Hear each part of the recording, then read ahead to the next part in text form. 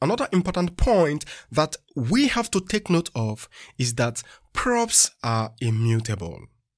And that simply implies the value of a probe cannot be changed. Let me prove it quickly. Open up the demo component.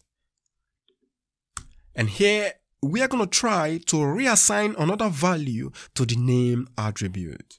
So I'm going to do here props.name equal Angela. On the browser, the application breaks. Let's quickly inspect the console.